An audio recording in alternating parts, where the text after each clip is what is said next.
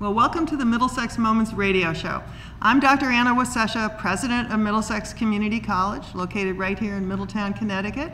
And today my guest is Secretary of State Denise Merrill, and she has come to our campus today to promote voter registration. I think today is the voter registration day, although the fact is you can register almost any day and almost online as well as in person. That's right. We're going to be taped here in a space at the college where there are about 60 students. We're delighted to have them here. They're going to ask some questions that they will write down on cards. I'll ask them of the secretary. And we're looking forward to a really great show and hope that afterwards all of you will not only register and vote in the upcoming election, but tell your friends and relatives how important it is too. So with that, welcome, Secretary Merrill. Thank you very much. It's a pleasure to be here, and happy National Voter Registration Day, which is what we're here promoting and making sure everyone knows not only how important it is to vote, but how easy it is to register to vote, and how important it is that you at least register to vote. Now, I'll start by saying my job as Secretary of the State is to sort of oversee elections in the state of Connecticut, but I do other jobs as well, so it's part of my job. I also register businesses. All the businesses in the state come through my office. I produce the Connecticut Blue Book, which is a book of all information about Connecticut, very historic. It's been published for hundreds of years, and we keep a lot of records for the state. But the elections part is what we're most known for, I think. And when I say we oversee elections, it means we also, let people know about elections. We're kind of like the cheerleaders for elections, if you will. And I find that to be a terribly important part of my job, because many people now, I don't think it's any secret, many people today feel pretty disconnected from their government. And there are a lot of very powerful reasons for that. I have to tell you that when I grew up, you never would have said, for example, I don't think I'll get around to voting today. That would have been a socially unacceptable point of view, because it was viewed, and still should be, I believe, that one of your duties as a citizen is to vote. That's because people have fought and died for the right to vote for hundreds of years, and there's been a steady march of progress toward voting rights. And different groups have understood why it was so important over the years. Just this year, of course, we're celebrating the 50th anniversary of the Voting Rights Act, arguably, I believe, one of the most important pieces of civil rights action this country has ever seen. And what it did is it made real the promise of the right to vote for African American citizens in this country. Really for the first time, and that was just in 1965. My lifetime, I remember it. So these rights are fairly new for many groups, and they understood because they stood up, and in this case on the bridge in Selma, and they stood up for that right to vote, and they understood that it was the most important thing they could get, because without that right to vote, you have no voice. Other people are making decisions for you, and you have no way to influence those decisions. Now, sadly, I think we've gotten a little complacent about all that in this country, because the voting rates are really fairly low. For a developed country, we're one of the worst in the world. We believe that throughout nationally, about a third of the eligible voters, that is, what are the two things you need to be a voter? You need to be 18 years old, and by the way, in my lifetime, we won that right to vote for 18 years old. I remember it. It used to be 21 until they sent a bunch of my friends to Vietnam to fight. And we started saying, wait a minute, you can go fight, but you can't vote? That seemed wrong. We won that fight. So now 18 years old and a citizen of the country. With those two qualifications, you can vote. And that's an amazing fact. But like I say, it was a long-fought war, really, in many cases, to get the right to vote. Women got the right to vote in 1920, the year my mother was born, and it took them over 70 years to win the right to vote. That was really a hard-fought war. And so I think we should all take it very, very seriously when we realize that a third of the voters in this country, the eligible voters, aren't even registered to vote. So when you see those turnout numbers, like, for example, the highest turnout numbers we get is in a presidential year. and where maybe in Connecticut, maybe 75% of the registered voters are voting. But that doesn't even count the people who have checked out before they even got to register. And that means that number is really much lower. And that's a scandal. Now, I realize more than most people why that's true. And I hear it from people every day. My vote doesn't matter. Nobody's going to listen to me. It's not going to matter my one vote. I won't just tell you about the mathematics of that, because mathematically I can tell you firsthand a whole bunch of elections that were won or lost by 1 or 2 votes right here in the state. In fact, this was originally part of the 2nd Congressional District, where someone won once by like 10 votes. And that was someone to represent you in Congress. But beyond the mathematics, I understand why people feel very tuned out and cynical about politics. I was telling you earlier about a radio show I was on this morning where we were talking about how people are so cynical because it's so vicious. Sometimes you watch these things on television, people are calling each other names. I wish I could tell you this was new. Frankly, back in the early republic, we had people stab each other. They used to have, like sword fights on the floor of the Congress. So it's really not new that people get very heated about politics. But I think it is, it's not a good thing. It really embarrasses us, I think, to have such a low level of civic discourse. What we really need are people to come together to try to solve problems. And I do believe that most of us that have been in public life a long time really are here because we want to solve problems. We're not doing this to get rich, trust me. You don't get paid that much money. I was a state representative for 17 years, and I think I got paid $28,000 a year to do that job. So it's not like you do it for the money. I think most people who are in politics truly want to do something for their communities and for their state. It's harder to get up higher levels. But this year is the local election. This is where you vote for people right in your hometown.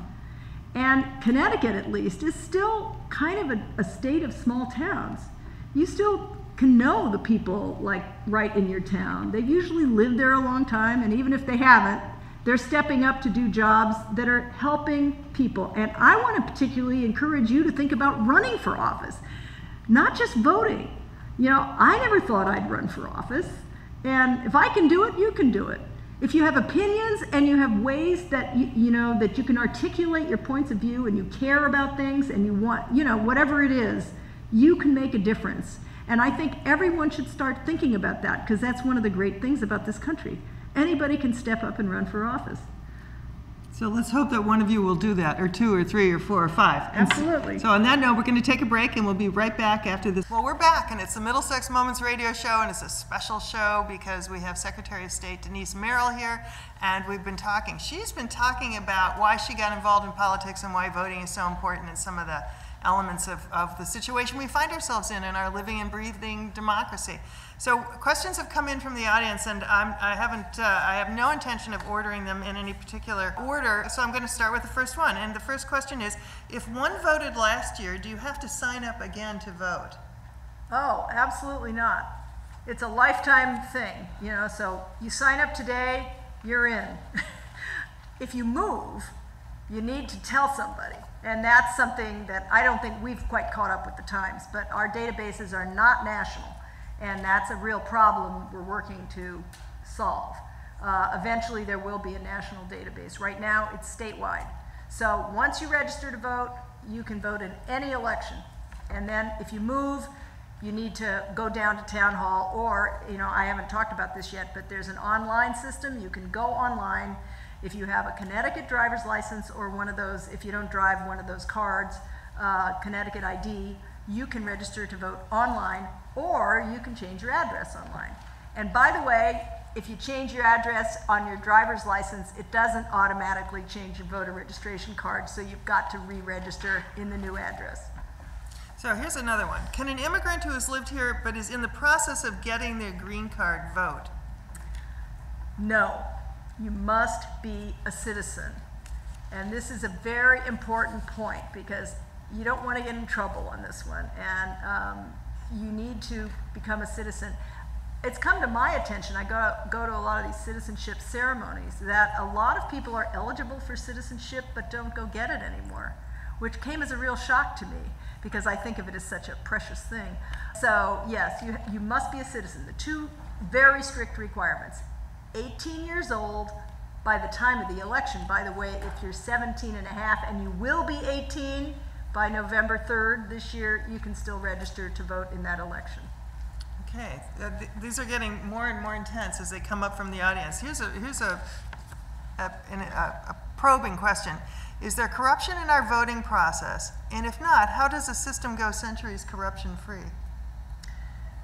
Well, I mean, no, I honestly think our system is quite clean. People mean a lot of different things when they say corruption. I think we have a good system of identifying people. I mean, this has been a big topic over the last 3 or 4 years in the United States. Connecticut has a very good system of identifying people when they come to the polls. First of all, you have to show a lot of ID just to register. You have to give, you know, your name, address, social security number, last 4 digits. So you identify yourself once then. Then when you come to vote, you need to be on the list. And that list, then you must have some form of identification to show you are the person on the list. So we're pretty good in Connecticut with all that. If you mean by corruption, are people voting twice? Do we have lots of illegal aliens voting that shouldn't be? We have an enforcement system. There's an election enforcement commission. I don't do that, I just oversee. And if any citizen can complain to the election enforcement commission. I have to say, when the topic of illegal aliens voting first came up, when I first came in office about 5 years ago, I looked into it. We have had 1 complaint of that sort in the last 20 years. My private belief is we have very little of that because illegal aliens mostly don't want to get caught. And so it seems to me counterintuitive that there would be a rush of people who weren't qualified trying to vote illegally. I think, indeed, as we said before, it's the opposite problem. The real problem is that not enough people are voting. And so I would say in Connecticut we have some problems. Mostly they revolve around things like not getting the list to the polls in time, but it's very strictly regulated. We have tons of law. Everything is regulated. Even today we had a statewide issue about who could be on the ballot and missing a deadline. You miss any kind of deadline, you're out. And so it's, I think we have a pretty good system in this country. Now, there's a lot of questions about online voting. Are we ever going to be able to do online voting? I think that would have the potential for corruption. I really do. And I am not for online voting at this point because I think it could be hacked. And every time something like Target gets hacked, everybody says, whoa, maybe we better not do the online voting thing, because we have no tolerance for, you know, any kind of slippage, shall we say, in the system. We can't just say, oh, well, 5% of the votes probably are wrong. No, we want to be very, very accurate. So this is, I'm listening to you and then I'm looking at the questions, and I'm fascinated by all of this. So I will say there was a little bit of a trend in the questions about the impact of social media. Mm-hmm. So, and really the social media and hacking, it's really the internet world that we live in, right? So, so what do you think the impact of social media is, and could it be increased, and will it actually influence the outcomes of elections? I think social media is making a huge difference in the communications system and the way, I think President Obama was the first one that had an amazing operation in terms of social media outreach and even fundraising. They did a lot through the internet. It's an amazingly powerful tool, and politics has certainly discovered it. In terms of the actual voting process, we're trying to bring in more electronic, you know, for example, I think we're way behind the time in the way we do the actual voting, because you still have to go get your name crossed off in paper and pencil. There's lots of mistakes that are made, but we're bringing in what they call electronic poll books, which will not be internet voting or any of that, but it'll be a way to check you in electronically, which of course makes sense, because then you're checked off and you don't have to do a lot of writing and crossing off things and adding things up later. So there's a lot more we can do to make things more efficient in voting, but I think the impact of social media is mostly going to be on the sort of consumer end, if you will. And so in the last presidential election, social media changed the voter turnout as well, right? Yes. So larger groups of younger people, That's larger right. groups of African Americans. So really, That's right. yeah, Yes, right. it is having an impact on who's showing up, and the way, that's one of the reasons we felt so strongly about doing an online voter registration system, because who's using it? We've had, I don't know, some 40 or 50,000 people have signed up. Well, over half of them are the 18 to 20-year-olds. So they're the, you know, you guys are the ones that do everything online, and that's where it's headed. So we're going to take a break, and when we come back, we've got another section of the program and more questions to ask the Secretary. Well, we're back to the Middlesex Moments Radio Show. I'm Dr. Anna Wasesha, President of Middlesex Community College. Today we're visiting with Secretary of State Denise Merrill, and we're in front of an audience, a very quiet audience, but they haven't been quiet with their pens and paper because they're asking questions and sending them up to me, of about 60 Middlesex Community College students, all of whom we hope are going to be very involved in the public life of our democracy, and that it certainly includes voting and learning about the issues. So it's not just voting, although voting is really important, but you got to know what you're voting for and who you're voting for. So here's one of the questions from the audience, which are, what are some of the local elections in Connecticut this year, and what cities will be holding elections? So I guess every city isn't holding an election, is that right? Well, pretty much every town holds an election. Some of them are more contested than others. So there's an election. I can't think of a town where there's not an election going on. There's a handful that still have their elections in May, because we're still a town, you know, we have no counties in Connecticut. So there's 169, sometimes very tiny towns, and they all have to have town governments. And actually what's happening is that it's more and more difficult to find people who will, they're donating their time in many cases to sit on local boards and commissions. And so frequently there's no contest. The towns where there are or cities where there's contests are, for example, Hartford is having a big mayoral race. Bridgeport is having a big mayoral race. New Haven less so, because there's not a mayor on the ballot, but there's several contested races in New Haven where the Yale students get quite involved actually in local elections in New Haven. So they tend to have a bigger turnout in the local elections. You know, but in places like in a lot of the small towns, there's very little information out there. You know, it's just people who are very involved in the life of the town tend to run the town, and which is great, but I think it would be much better if everyone participated, and that's kind of how it used to be. In New England, we have the proud tradition of the town meeting, where everyone in the town used to go and fight out whatever their issues were in the town, you know, for example, how much tax they were paying, or you know, whatever the issues were. That town meeting is still alive in many towns. They still have town meetings, and I think that's why it's kind of special to live in Connecticut, because we still have a very participatory democracy out there. So let me ask you this question, and then we're going to switch, because I wish we had an infinite amount of time. You probably do too, right? There's never enough time. Yes. But so here's another probing question. Do you feel the types of people running for president are different from those who run for lower political office? Well, that's an interesting question. I mean, I have to say most people who are running for president probably ran for a lower office to get there. Not all of them. This year you're seeing a whole group of people who have never run for office, and I think those people who are less tested in the public eye, you know, you'd have to really be careful about that, because the public doesn't know them as well. It's a very difficult job to be in the public eye. I can tell you that from experience. Because everything you do is scrutinized and open to public scrutiny, and that's what you buy into when you run for public office.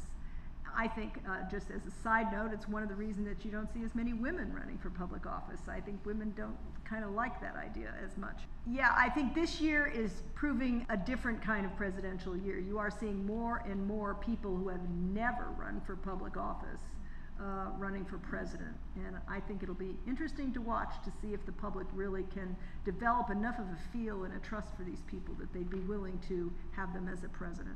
So we've got another, 18 months or something of that's going to be filling out the airwaves. So one of the questions that's come up is, what would you do to get more people to vote? There was someone else who said, 10 years ago we worked on a grant that was to Help America Vote Act, and the idea was it would work at Middlesex Community College to encourage voter registration. So this is a perennial challenge, And then what's on the top of your list to try to influence people to exercise the right to vote? I honestly think once someone takes that first step of registering to vote, it's a very important moment. I think what I would do is do more civic education at a younger age. I think more and more we're not teaching much about government and civics anymore, particularly in elementary school. You know, we used to tell little stories about the leaders of the country and all that. That's kind of getting squeezed out by a lot of the testing that's going on. I happen to be somebody who thinks we do way too much testing of basics and rather not a teaching about what it means to be a citizen of the country, how to participate in public life, how to help other people, how to be involved in things.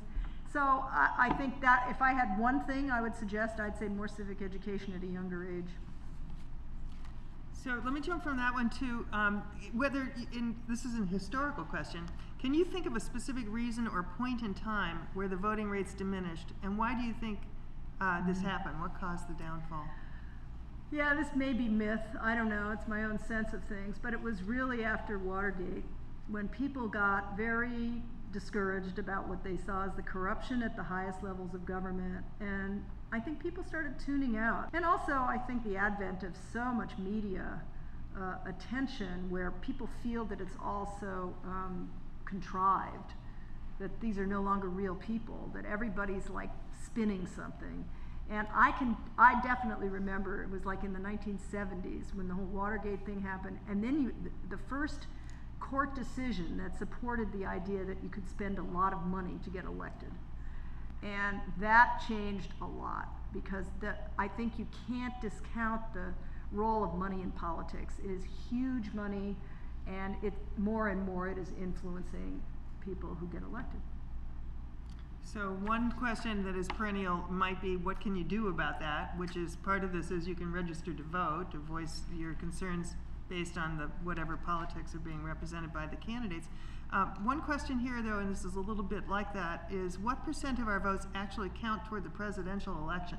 So this is like, how do your votes count? And maybe this is asking about the Electoral College, too. Yes, yeah. There is a move in the country to go back to a sort of one man, one vote in the sense that you'd have basically whoever gets the most vote wins, which is not how it is right now, because whoever gets the most popular vote doesn't necessarily win, because you also have to have the electoral votes, which has meant that everybody focuses on maybe 5 states now, and it's getting to be even smaller because of the Electoral College. And it's too complicated to go into why that's true, but there is a move among states to kind of join a consortium. There's about 16 states now that are saying, okay, if we will commit that if this person, whoever it is, gets the most popular votes, we will commit our state's electoral votes to that person. And what that will mean, if enough states do that, it will mean that literally the person with the most votes wins. And I would support that, frankly. I think that that's one of the reasons that people have felt disenfranchised to some extent, because the vote only seems to count in places like Ohio and Illinois and maybe Florida to some extent. So that, I think, is one of the reasons that it's been a problem. So thank you. So let me ask another question, which is, it's a legacy question. And then there are a variety of questions that go with this. What's the hardest part of your job? What do you think is different about Connecticut because of the work you've been doing? And then, you know, what would you like to have your legacy be? Or what kind of a legacy have you been building? So this is a career question for you. Yeah, I'll take the last one first. I think my legacy will be, I'm trying to make it easier to vote. I think we ought to do everything we can to empower voters, to make them feel part of the process, to make them think this is not going to be a hassle. Now, that might sound kind of pedestrian, if you will, but truthfully, I think, you know, it shouldn't be a hassle.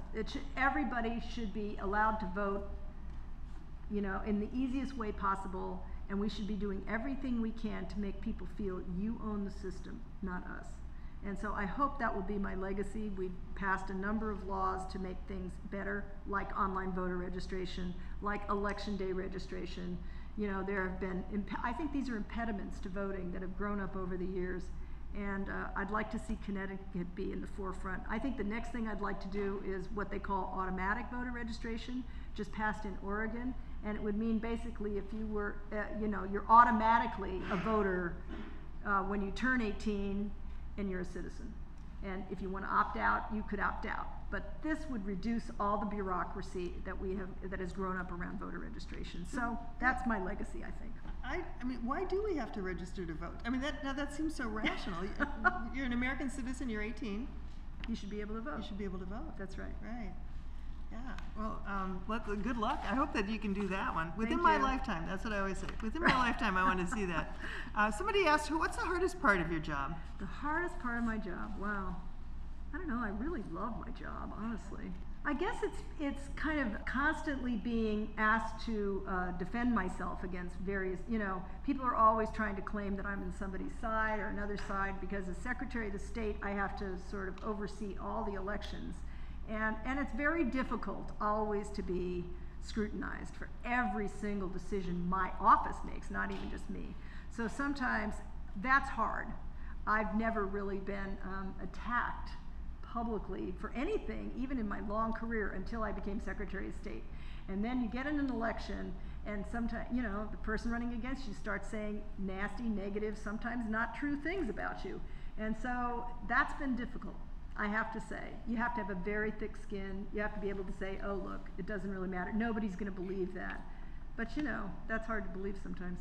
I think it's important for elected officials to help new people who are thinking about running for election develop that thick skin, understand how to keep your bearing. Yeah. Because it isn't easy, and because of social media, it's gotten harder.